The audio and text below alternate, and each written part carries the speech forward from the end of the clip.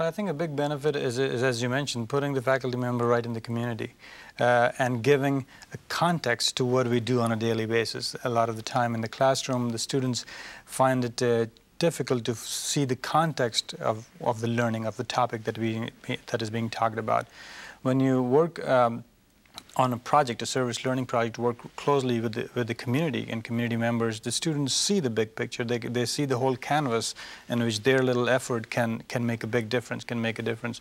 So I think that is really fulfilling to me as an instructor. Also as an instructor, I get to meet a lot of people, and there are opportunities to develop research projects through these interactions. So.